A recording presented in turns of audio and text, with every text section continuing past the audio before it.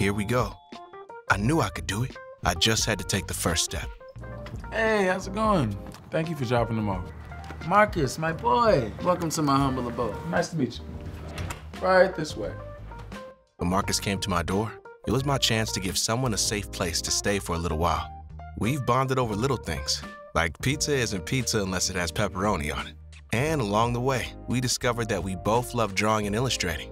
When a teen enters foster care, it can feel like an uncertain chapter in their life story, especially when they have to leave home for a period of time and learn new routines. When you open your heart and home through foster parenting, you're helping a teen get through a very difficult period of their life. By sharing your skills or interests, you're helping the teen write new chapters, which can positively impact the teen for the rest of their life. Be part of the story. For more information about becoming a foster parent, contact Children's Wisconsin.